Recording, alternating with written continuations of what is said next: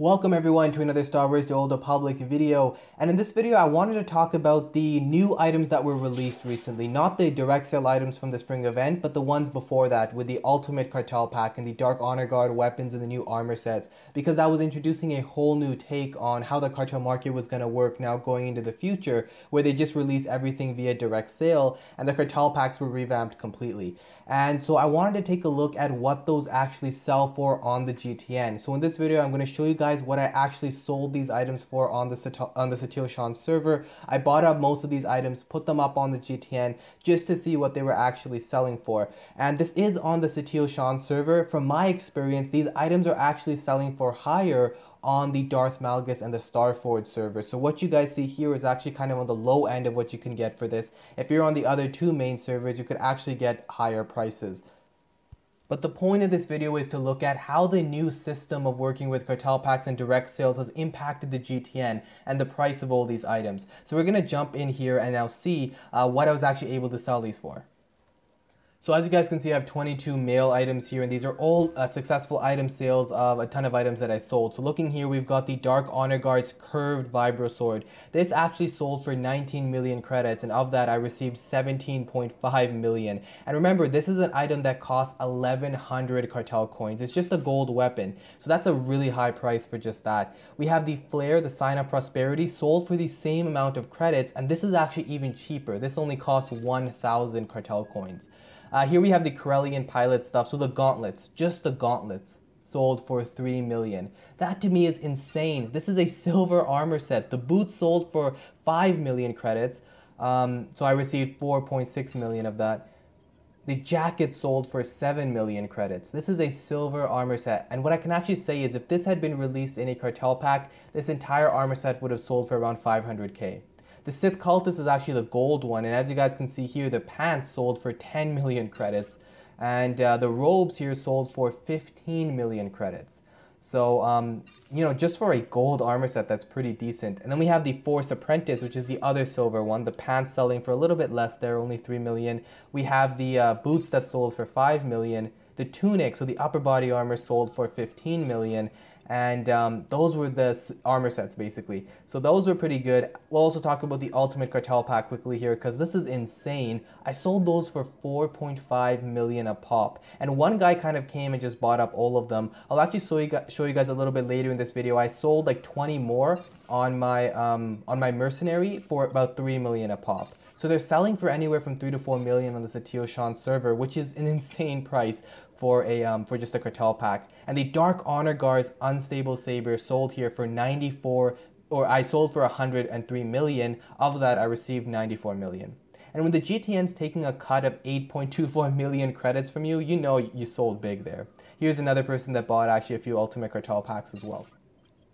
And here's the curved Vibro Staff. So this once again is a gold weapon that only costs 1100 cartel coins, and it's sold here for 25 million credits. That is an insanely good cartel coin to credit conversion rate. Now, if you guys noticed, those sales were actually from a few days ago, so at least 5 or 6 days ago. So I thought I'd jump on the GTN here and quickly check what the prices are going for right now, because that was over a week ago. And the reason I waited so long to make this video was to really see how the prices were going to stabilize over time. And as you guys can see, they're still maintaining their very high prices. We saw the curved Vibro Sword for 35 million. We have the double-bladed version for 42 million. The Platinum Unstable Saber is still up there at like 90 million credits. And looking at the silver armor sets, there's like none of them on the GTN. There's like none of them on the GTN. The Force Apprentice here, you only have like one tunic for 34 million.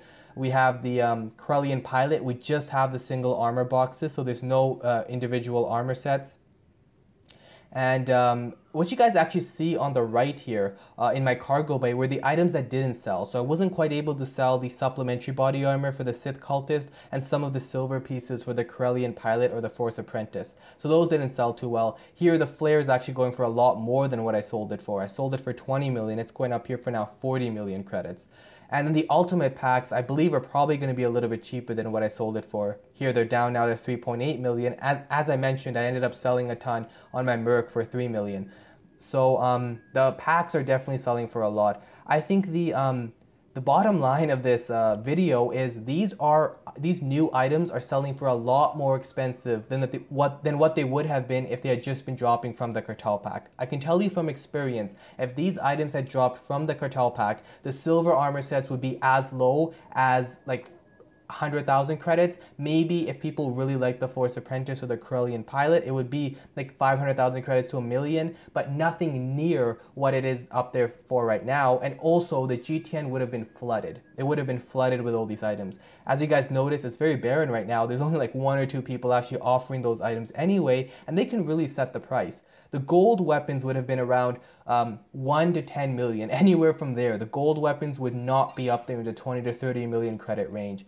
But as I showed in this video, they are actually selling that high of a price, and they're very nice weapons. So for 1,100 cartel coins, if you're selling it for like 20, 30 million credits, that is a conversion rate of at least 1 cartel coin for 20 to 30,000 credits. That is about as high of a conversion rate as you can expect for the cartel market. I mean, a decent conversion rate is 1 cartel coin for 10 to 15,000 credits. So if it's 20 to 30,000 credits, then that means it's a really good conversion. And so yeah, the weapons are selling for a lot higher. The unstable saber, I guess everyone kind of expected that to be up there in the range, so that's not much of a surprise.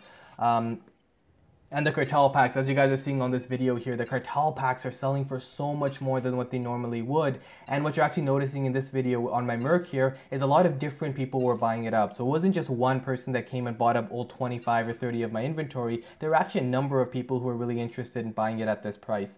And normally cartel packs, you'll be lucky if you can fetch like 1.8 to 2 million credits for a cartel pack.